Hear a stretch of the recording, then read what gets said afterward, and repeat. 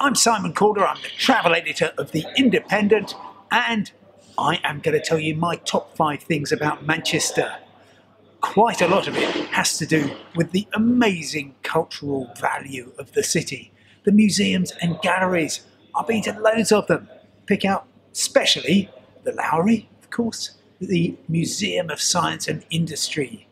Then, of course, the Imperial War Museums North, and so many more.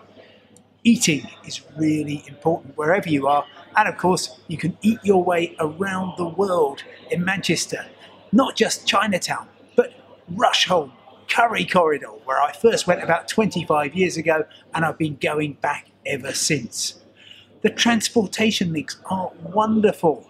I love what's happened to Victoria Station, and I must say I'm a huge fan of Manchester Airport, particularly the bit in Terminal 1 where you can see the whole apron, all the stuff that's going on, people connecting with the world, and yet you're still landside.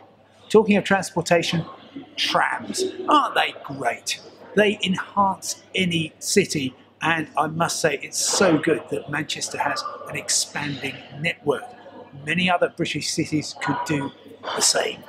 And fifth, and most important of all, the people. Nothing like Mancunians.